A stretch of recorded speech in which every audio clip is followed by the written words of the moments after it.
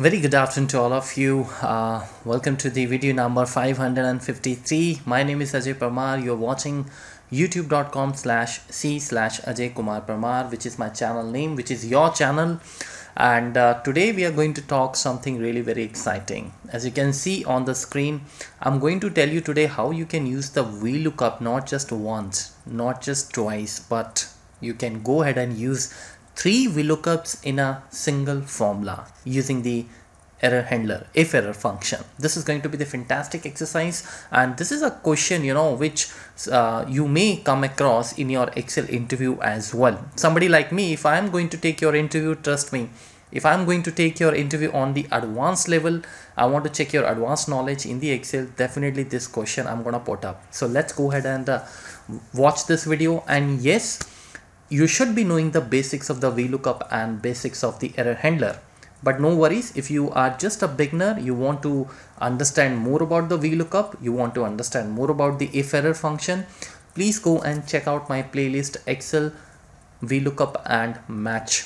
This is the playlist, and I can show you there are many playlists which I have created for you, so that when you start your learning on Excel VBA Access or Access VBA, you can go ahead and follow this particular sequence. This is the sequence I share in my every video, so please go ahead and watch all these playlists in this specific sequence. When you click on any of the playlist, please, if you get there 10 videos, 15 videos, you'll get all the videos in the form of video number in the title. Do not go by the name by the number of the video. The videos are already synchronized, they are already placed there in the proper order. So just go and watch the sequence you're getting there. Don't change the sequence, okay? And this is the playlist I was talking about, Excel VLOOKUP and match. Go and learn it from there. Iferror, VLOOKUP, match, all the things you can do, because this is going to be the advanced level video. Now this is the question in front of you. Now what we are supposed to do, in every sheet you have a data.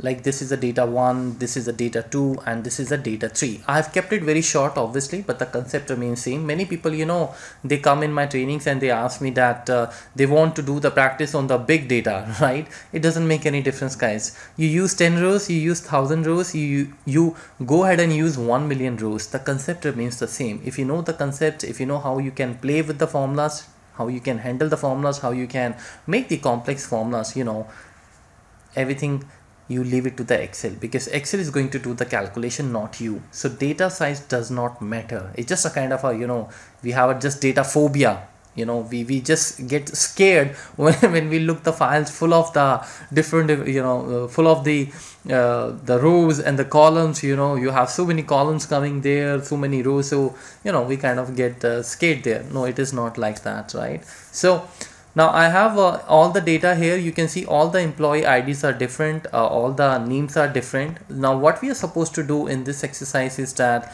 these are your employee IDs, and we do not know which employee ID is in which sheet, but we want to find it out their name. And one thing which I want to put here as a disclaimer, that this is specifically for that scenario where you'll find these employee IDs in all the sheets. I'm not here to talk about what if there's some employee ID which is not available in any of the sheet, right? That's a different thing.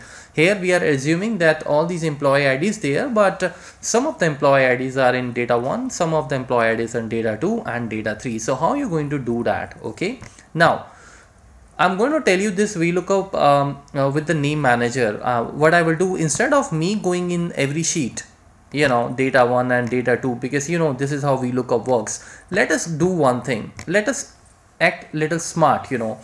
Just go and select this entire table and go in the name box and write the name of that table. So let's say I want to refer this table as table 1, okay, or maybe anything. Just press enter.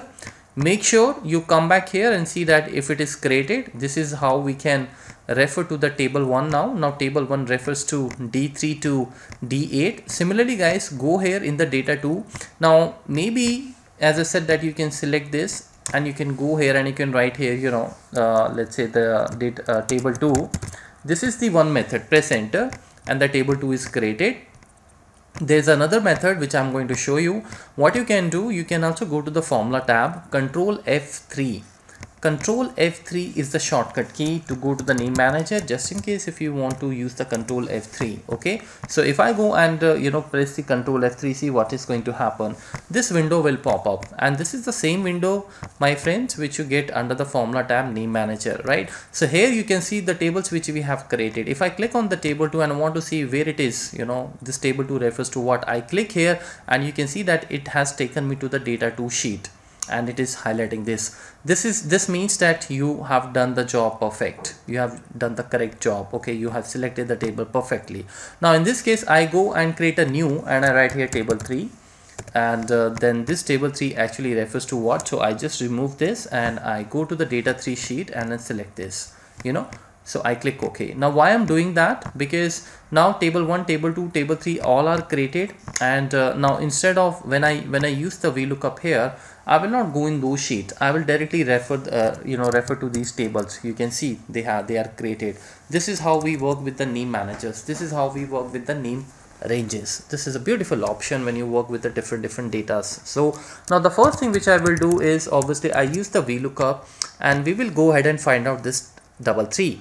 Now I'm going to find out this double 3 in table 1, table 2, table 3. I can start from any table, but I'll start here from the table 1. Now look at this. This is the beauty of this name manager. I'm not even going in the data 1, because I have created the name managers, and that table 1 already refers to data 1 sheet, and in there it refers to some particular range which I showed you, right?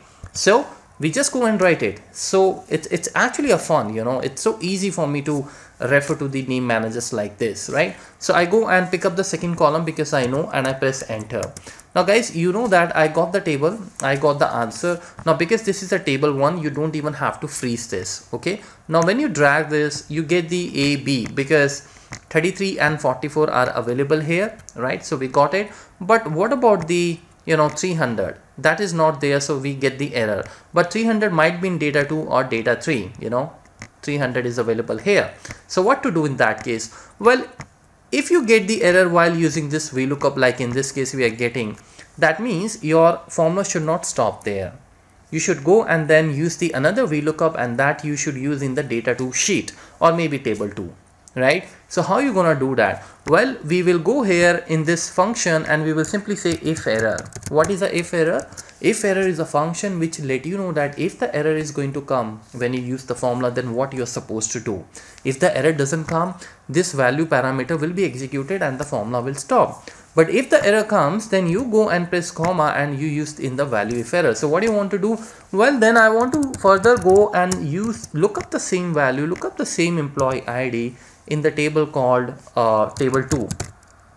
I go and use the table 2 and then 2 comma 0. Fantastic, right? Because if the error comes, then it should go and it should actually pick up the ID, look up this employee ID from the table 2, which is in the data 2 sheet. Now when I drag this, you see that you now start getting Z, T, and here also we have a T. Okay, so maybe I have written the same employee ID. That's okay, but you see that, guys, you're understanding what is happening. We are now here, we have this 300 as Z. So are we getting the correct value? Yes, we are getting the correct value. Okay, and just in case if I change this to maybe, let's say 600, let me put it here 600, you find that I change it and I'll get the value. Perfect. What is happening?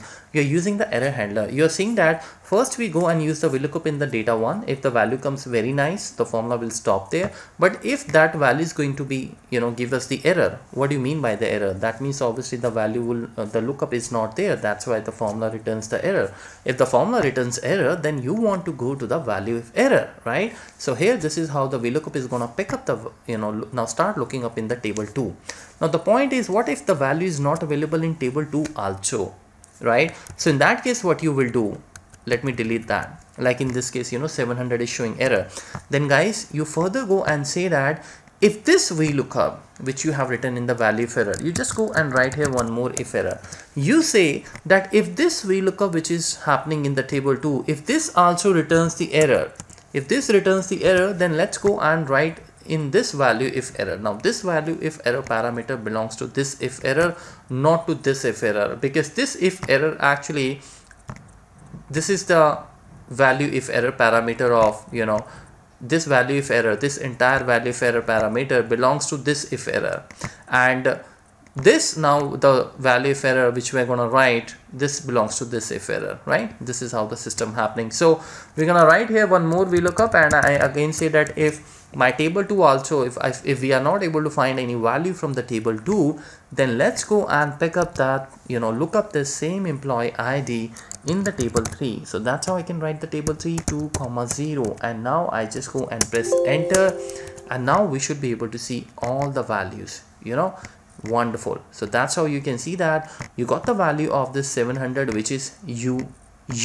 and you got the value here, right? So this is how it works. Now I'm gonna repeat it. First we said that look up in the table 1, and the table 1 refers to the data sheet, right? Data 1 sheet. You may like to use without the name managers, you can use that, that's not the problem. You can go to the data 1, data 2, data 3 sheet and select the table, but this is, I think, the convenient way, right? So this is very intelligent step. You can simply go and start writing the table names. So this is a useful tip I wanted to give you. If we are not able to find F4 in the table 1, the error comes. If the error comes, then we have said that for this if error, you go and work on this parameter. Now in this parameter, again you have one more if error. So what will happen, this will start looking up in the table 2 table. This vlookup will start working on the table 2, and if this table 2 returns some value very nice, the formula will stop there. But if this table 2 also returns the error, then we have the another parameter.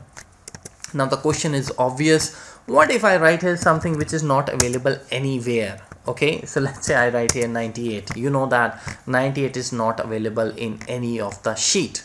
Now what to do? Well, as I said that this is not the topic I'm gonna discuss, but and since I have talked about it, let me just complete it. Now finally, if after doing all these things you're getting the error, that only means that you're not gonna get any value, you're not gonna get any name, because it's not there. Now it is not there. So finally you can also go ahead and put the entire function in the if error again, and you say that just space, or maybe whatever you want to do, and now when you drag this, you will find that it's nowhere, it's coming as a space. Okay, or maybe you can write here that not found anywhere. That's how it is, guys. Okay, so if I just copy this function and paste it back here, I can show you that if I just go and change something here, you can see that these all numbers, it keeps on showing you the not found. Okay, so this is the function in front of you. You can go and check out this function. Let me just maximize it, and now you can see this function. I hope you have enjoyed this video as much as I did while recording it for you. This question was taken up by one of my personal trainings, so I thought let me share it with you. Thank you so much, guys, and do subscribe, do like the video, and let us meet in the next video and talk something really exciting. Thank you so much. Bye bye.